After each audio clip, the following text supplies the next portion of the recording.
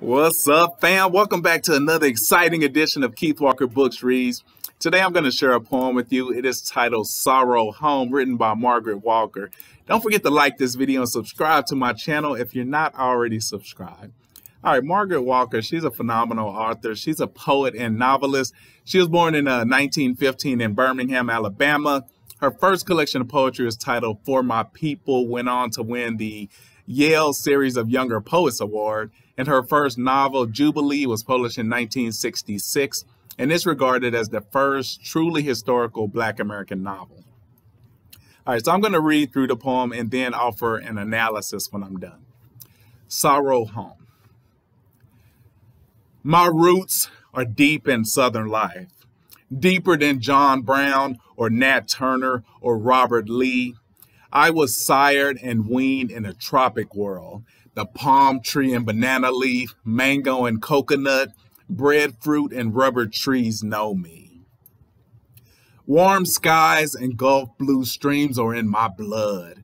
I belong with the smell of fresh pine, with the trail of coon and the spring growth of wild onion. I am no hothouse bulb to be reared in steam-heated flats with the music of L and Subway in my ears, walled in by steel and wood and brick far from the sky. I want the cotton fields, tobacco and the cane. I want to walk along with sacks of seed to drop in fallow ground. Restless music is in my heart, and I am eager to be gone. O Southland, sorrow home, melody beaten in my bone and blood. How long will the clan of hate, the hounds, and the chain gangs keep me from my own? All right, so that's the poem. As far as an analysis, the title Sorrow Home is referring to her sorrow when thinking about what she considers her home, which is in the South.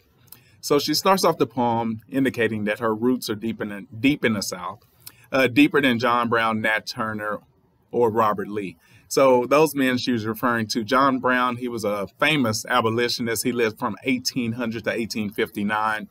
Nat Turner, he was the leader of one of the biggest slave rebellions like ever. This was in 1831. It was unsuccessful. He ended up getting killed, and 200 more Black people and slaves ended up getting put to death because of it. But it was a big deal at the time. And Robert Lee is referring to Robert E. Lee, who was the commander of the Confederate Army. And she's saying her roots in the South are deeper than all of this, which is pretty deep. She says, warm skies and Gulf blue streams are in my blood. I belong with the smell of fresh pine, with the trail of coon and the spring growth of wild onion. So these are all American Southern things. The only thing I'm a little bit confused on in this poem would be the trail of coon. So I know coon is a reference to raccoon, typically in the South. That's what they call raccoons, just coon. But trail of coon, I've never heard that phrase before. That's probably a phrase we don't use anymore. I can assume a trail of coon is a raccoon trail, but for the life of me, I can't imagine why anyone would think that's something remarkable to long for. But maybe it is. Maybe trail of coon has nothing to do with raccoons. I personally, I don't know. I did some research and I still couldn't figure this one out. So if you know what trail of coon is, please post it in the comment section. I would love to find out. But it just may be a raccoon trail, and that's just a part of Southern life that she longs for. The rest of the poem I do have, though. She says, I'm no hothouse bulb to be reared in steam-heated flats. These are building types that were typically up north in the Chicago, New York area, with the music of L and Subway in my ears. So basically, she says she's not a city girl. She's living there, but this is not the life for her.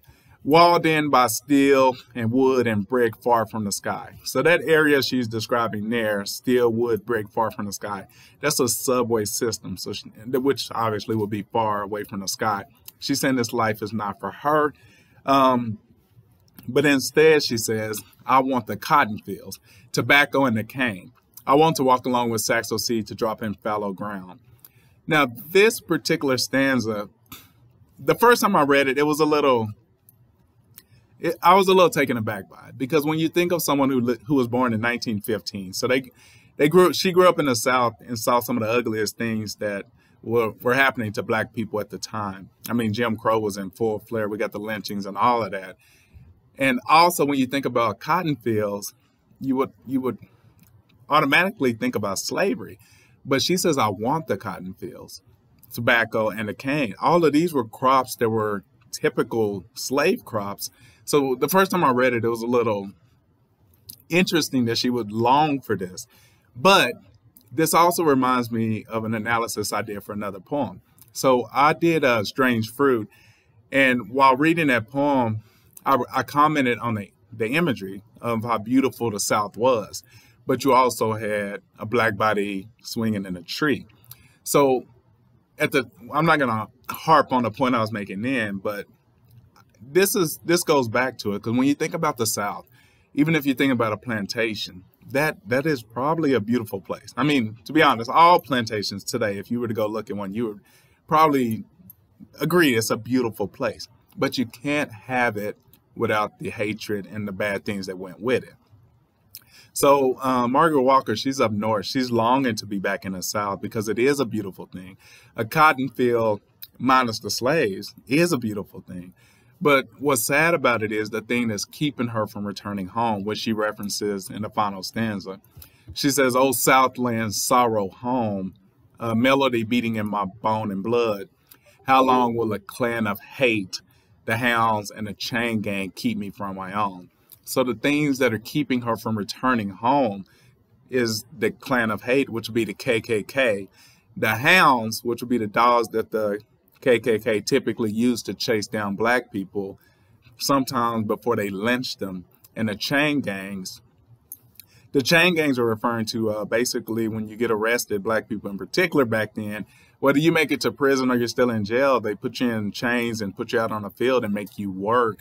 They get free labor out of it, and they call it a punishment for whatever crime they accuse you of. But sometimes the crime was very insignificant, or in some cases there were no crime at all, but you still got locked up and subjected to this. So she says all of these things are still going on in the South, and that's what's keeping her from returning home, which is why she refers to it as her sorrow home. All right, so that's my take on this poem. I hope you enjoyed it. If so, hit the like button, post a comment, let me know what you thought of it, especially if you know what a trail of coon is. I need to know.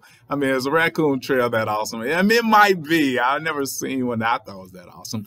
And by the way, if you've been staring at this eye over here wondering, what's going on with this dude's eye? I got a sty. I mean, it happens. People get infections from time to time. It's going away, though. It actually looks better than it did yesterday. But anyway, next time I post a video, I'm sure it'll be completely gone. If you just stumbled across this channel, you're not subscribed to my, stumbled across this video, you're not subscribed to my channel, this would be a great time to hit the subscribe button. I'd love to see you around again. I appreciate your support, and I'll see you next time.